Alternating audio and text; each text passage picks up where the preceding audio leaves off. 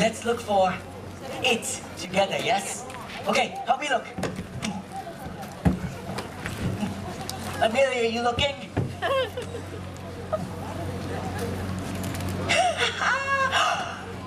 Do we know what we're looking for? Yes? No. Yes? No. Yes. Enlightenment. Enlightenment. It's okay, Ryan. I did not know what it was either. I have an idea. Maybe you will find enlightenment in my story. So please, allow me to properly introduce myself. I am Sun Wukong, the Monkey King. Oh, thank you. And my story is an ancient one that goes back many, many years. It's a story of redemption and enlightenment, of hope and goodwill. So journey with me, my friends, as I share my tale with you this holiday season. Yeah. It all began long, long ago. It was a windy night, and there was magic in the air.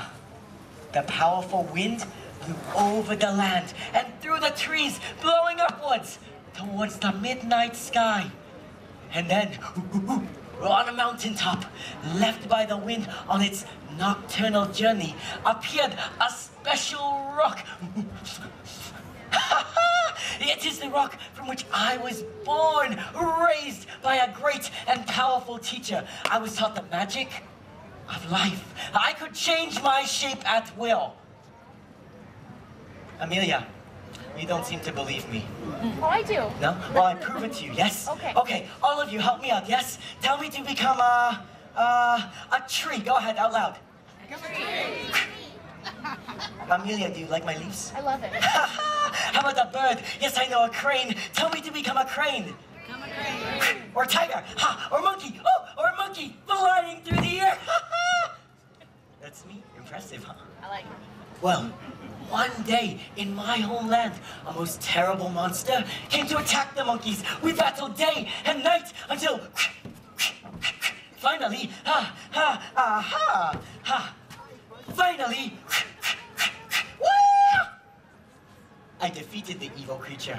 And that's when I became the Monkey King. Oh, thank you. Oh, and this is my magic stick, which I acquired on one of my many adventures.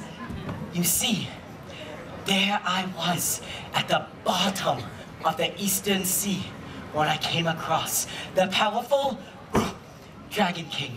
He was showing me around his underwater kingdom when we came across this magical weapon, a powerful weapon that would enable me to become the master of the 4 quarters. I asked him to give it to me, but he refused. The magical stick of which you inquire belongs beneath the sea, he said. Let no one disturb the underwater kingdom of the Dragon King. Well, who wanted to disturb the underwater kingdom of the Dragon King? All I wanted was one teensy, weensy little magic stick. So, when no one was looking,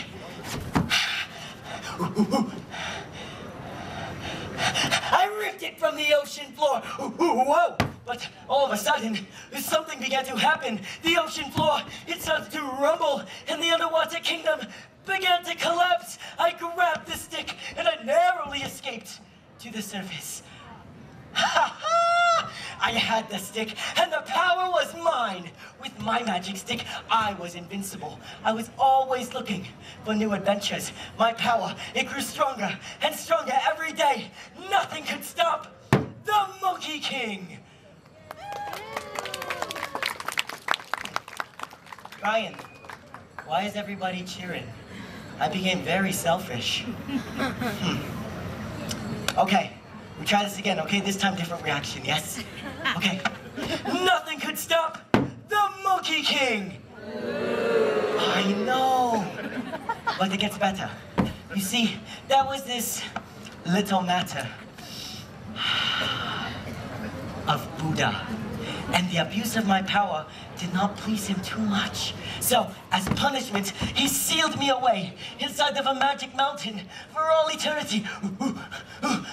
Let me out, I would scream. But it was to no avail.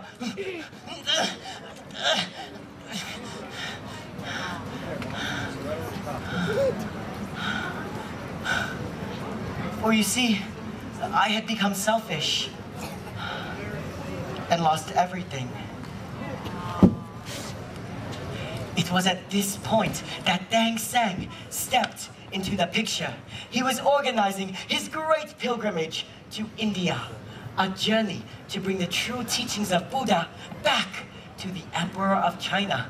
You see, he knew of my heroic reputation, and he went to Buddha to arrange for my release. The monk was willing to give me a second chance to accompany him on his journey.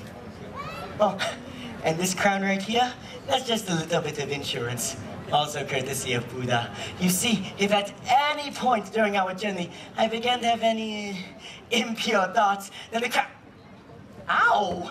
Then the crown, ow! Wow! Then the crown would start to contract on my head, causing me much discomfort. Of course, now it's just for looks, so I dare not demonstrate its abilities.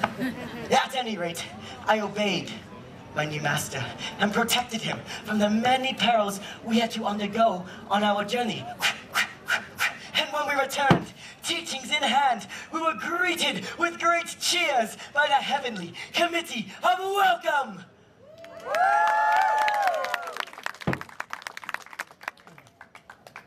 Amelia, that's not what it sounded like.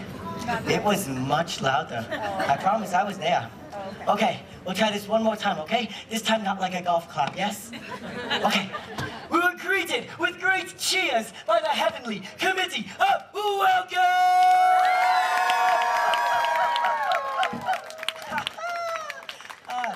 Thank you, Shisha, you brought me back. Throughout the entire adventure, I began to realize the purpose of my journey. You see, the struggle to become the most powerful got the Monkey King in nothing but trouble. But helping others in their search for enlightenment, that, my friends, I have learned is the greatest power of all. And that is my story, and the story that brings me here today. It was quite an exciting adventure, yes? Oh, yeah. Maybe not as exciting as yours, or even yours. Because I have learned that everyone has a story. And this time that you all call the holiday season, why it's a time when cultures from all around the world share our stories. For you see, as different as we are, our traditions are very much the same and based in love and the search for enlightenment. Well, like, Monkey King, bro. You totally said it again, enlightenment. What is it?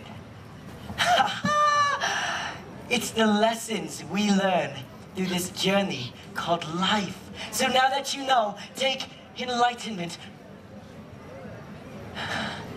hope, and goodwill towards others, and keep it with you throughout the entire new year. And as for me, the Monkey King, and all my Chinese ancestors, past and present, I wish you all a wonderful holiday season and a Happy New Year!